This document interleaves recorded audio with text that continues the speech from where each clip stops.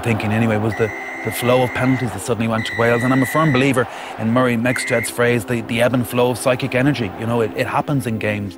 Once the penalties and they started to get some 3-pointers on the board, it started to flow back towards Wales again. Wales control that scrum. It's a tentative moment, obviously, when the scoreline is close at a stage of a match like that, but it's to, you know, keep a cool head and just practice, you know, what you've done every single day on the training pitch and try and implement it into that game. Ball in hand! Against Wales, of all people, you don't want to be trying to close up shop. They've got so many finishers, so many dangerous players. We did speak about trying to not go into our shells and defend the lead. We tried to talk about continuing to play the same attacking style that we had for the whole, whatever it was, 55 minutes up to that point. Oh, terrific work. But credit to Wales, they did come back. It was the highs and lows of everybody. I mean, not just the coaching staff, the players, supporters. You sort of remember every bit of that last 5 minutes of the pitch, and you know, that's, I suppose, what you spend time in rugby for those moments. You've played 70 minutes, so you know you don't have the same emotions as the people in the stands. It's so much easier being out there than it is watching. That's just scramble. That's just, once he breaks that first tackle, it's get him down, stop him, don't give away penalties, because it's one team trying to hold on to make history. And it really was just frantic. Phillips, drop it goal, Stephen Jones, this for the lead! He's got it! He's got it! They're the championship moments. In a way, the experience you have as a coach sort of comes through in those moments as well. You know, what messages not to give, rather than what messages do you give. They're in the middle of the battle. They'll work their way out of it. 5.5 minutes, 4.5 minutes. But yeah, of course, it should never have come to this. And you've got doubts now, and this is dramatic. To come back and have to get a score with whatever it was, 4.5 or 5 minutes remaining.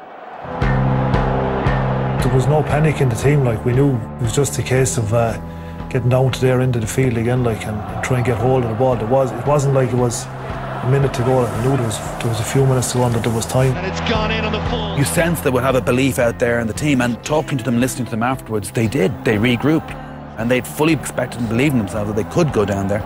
And they had done this before against Wales in the Millennium Stadium. Like, once Stephen Jones got the drop goal, I was convinced it was going to have an impact on the game. I thought it would be a penalty. This now is the chance. We knew we had good guys to take it into contact and retain ball. We knew that it worked well in the championship. We drilled this in training. We knew different ways that if we were in this sort of position, what we had to do. And you look to O'Gara and you wonder how much pressure can one player At that point, are you aware? Do you feel more pressure, or? I don't think like that at all. That mindset is so different to everyone else in the stand. It has to be. Wallace is helped by Paddy Wallace. You know, you prepare.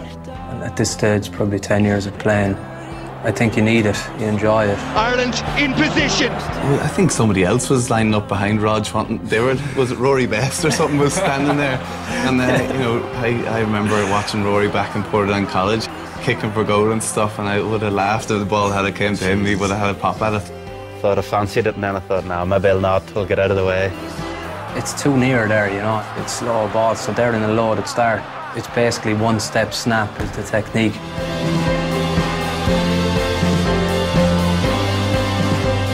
The ball is falling away, so it's a poor drop too, but in that case...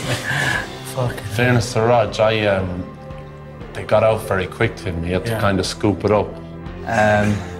You're just hoping it's going straight. And you could see the surprise in his face when he got it. He couldn't believe it, yeah. We were so shocked. This must be it for Ronan O'Gara. Drop it goal! Grand Slam at stake!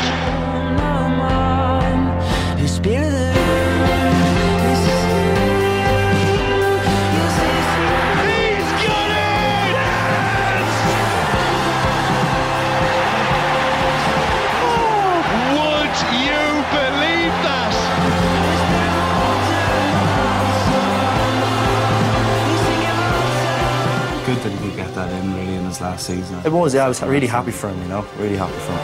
Still there is time for more. We've still got 2 minutes to go.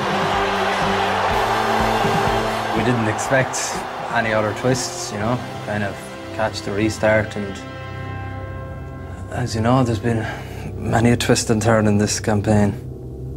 I haven't watched this for ages.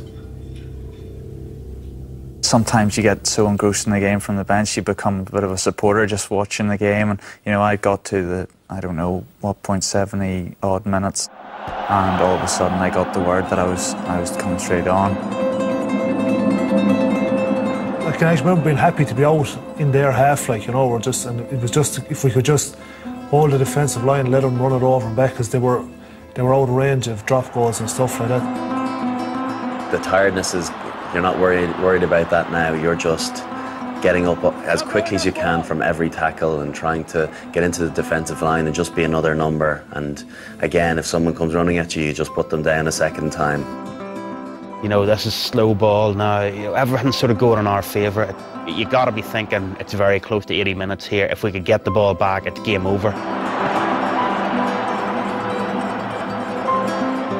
What referees tend to do is shout hands off or release the ball whenever you're in that post position, and I didn't hear that, so I thought, you know, it's within my rights to keep going at it.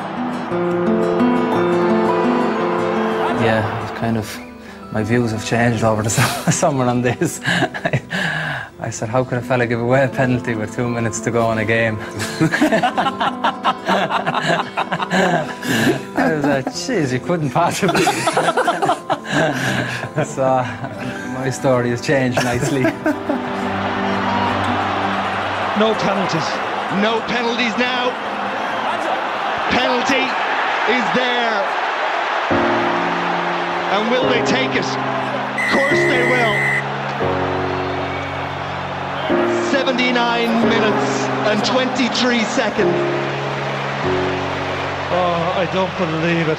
It's like forgetting the words to your favorite song. You can't believe it.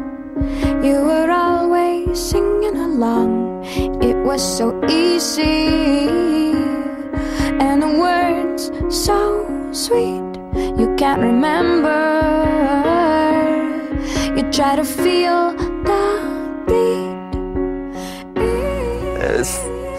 It was a feeling of even walking back to the posts after he'd signalled, you know, a state of almost shock, I suppose. You know, I've been in a car crash before, and you get a numbness of the shock after the incident, and it was almost something close to that. You spend half of your life trying to fall behind, losing your head far. I knew it was in a dangerous position, like, but it's still a hard kick to make. I would have been much more worried if I think Henson was taking it. I remember at the time being so tired, just going, I hope this doesn't go over.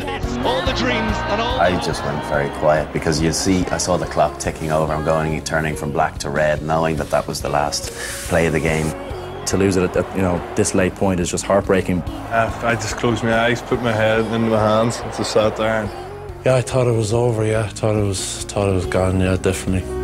It's like forgetting the words to your favorite. Painfully watching the ball in flight, it's a horrible experience. I just thought no matter what, we're going to win. The whole game, we were just going to win. By half the distance, I realised that it was spinning quite rapidly and probably wasn't going to make it, so you know, a smile probably started to develop. Has it? Has not made it! Touchdown! And it's Ireland's day! Yes! 61 years awaiting! How sweet this moment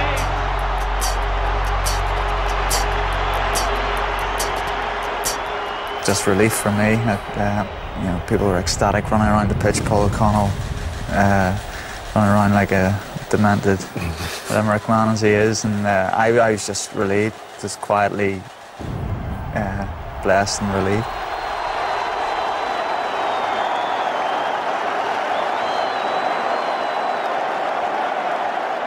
I think had we lost that, it would have been really difficult to come back from. You know, to have fallen so short in such a huge occasion.